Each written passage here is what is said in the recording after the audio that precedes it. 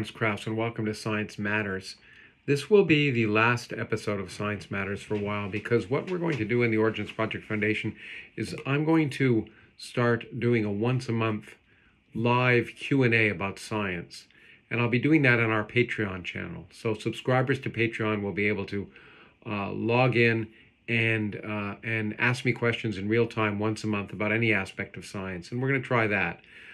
So this will be the last of the YouTube Science Matters that we will do for the foundation. And I didn't want to just end with that kind of announcement, so I thought I'd do one little bit of Science Matters explanation today. And it involves actually something that was asked to me by someone on Facebook or Twitter, I can't remember. They wanted to ask me about the statement I made that the universe isn't really necessarily fine-tuned. There's been a lot of discussion about fine-tuning in the universe, and I've written about it. And it comes from the fact that the energy of empty space, the value of the energy of empty space, is so small compared to anything we would calculate from first principles based on our knowledge of science right now, that an argument has been made, called the anthropic argument, that suggests that the energy of empty space is what it is, because if it were any larger, then life wouldn't have formed. And therefore, the universe, the value for the energy of empty space is about 120 orders of magnitude smaller than we might have naively calculated. And therefore, on average, if you just had energies of empty space at random, you might expect the value to be much larger than what we see.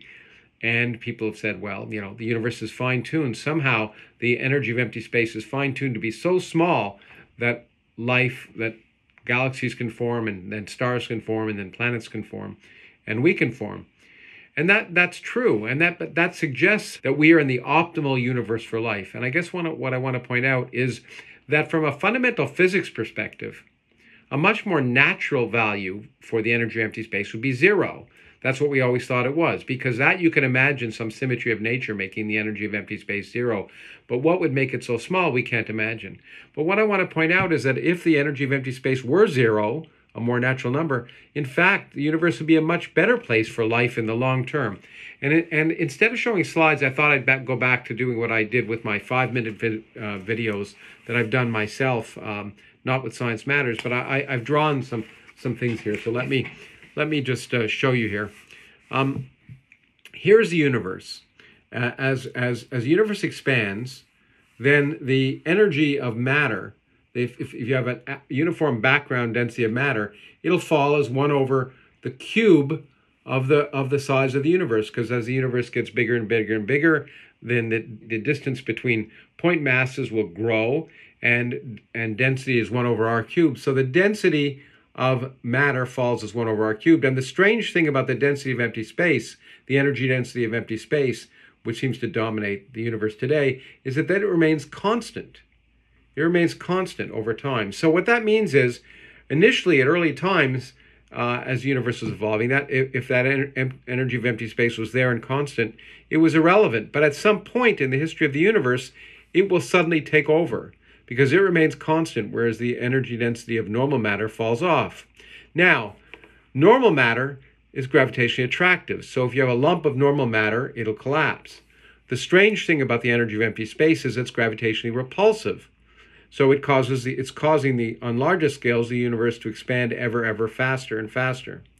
Now, at that point where the energy of empty space takes over, the expansion of the universe changes from slowing down, as it would when it was dominated by matter, to speeding up when it's dominated by the energy of empty space. But that affects the formation of galaxies in the universe, because if you think about this time A, when the energy density of matter on average is bigger than the energy density of empty space, if we go over here, take a lump of matter, and a lump of matter so big that its size is equal to the speed of light times the age of the universe. And since nothing can travel faster than the speed of light, no signal can travel on a scale larger than this. Okay, so that means if this lump of matter was there at earlier times, it didn't even know it was a lump, because light couldn't have traveled across it.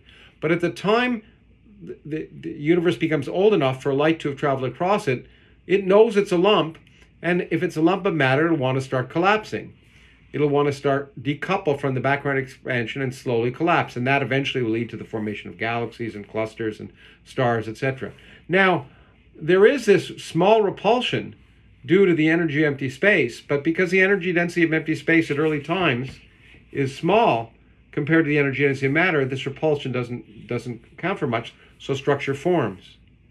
But at late times, when the energy density of empty space dominates over the energy density of matter, if a lump is large enough to suddenly just come in the horizon, as we say, to suddenly know it's a lump, because the universe is now old enough for light to have traveled across it, the repulsive force felt by the energy density of empty space dominates over the attractive force due to the matter in that region, and that region will no longer collapse. It'll no longer collapse. So for all scales larger than a certain size, structure will stop forming in the universe. And in fact, that happens at this time, which in our universe was about when the universe was about 5 billion years old. So all structures bigger than the size of about what are current superclusters, any lumps of matter larger than that, won't be collapsing, eventually fragmenting to form galaxies and clusters, because basically the matter on those large scales are being carried away faster by the energy of empty space than it can be drawn in by the attractive force of gravity. And it's even worse than that. If we think of quantum mechanics, it turns out that lumps of all different densities can form, and it's what's called a sort of a Gaussian distribution. Basically, most regions have the average density, but there are a few regions that have a density much bigger than average, and you get this bell-shaped curve. Now, if you think about it, regions that have a density much bigger than average when they come inside the horizon will collapse more quickly to form galaxies, and the first galaxies to form will have the largest, what we call overdensities. And then later on, regions that have very small overdensities will eventually be able to collapse. But you see, if the universe is dominated by the energy of empty space, then these regions with very small overdensities, even on scale sizes smaller than this horizon size at the time the energy density of empty space takes over, these small regions, which would require a long time to basically decouple from the expansion, don't decouple on a time scale short enough so that by the time they would have otherwise begun to collapse, the energy density of empty space has taken over, and their density is not sufficiently large to overcome that. So fewer galaxies will form, even on smaller scales, in a universe with a finite, what we call finite energy of empty space. Only if you have the energy of empty space going to zero, will more and more structure continue to grow on larger and larger scales over time. Over time, the universe will continue to generate structure, and that means it'll continue matter will continue to collapse, galaxies will continue to form, clusters will form, galaxies will form, stars will form, etc. So, in fact, we do not live in, if you want to think about it, in the optimal universe for the long-term production of life in the universe.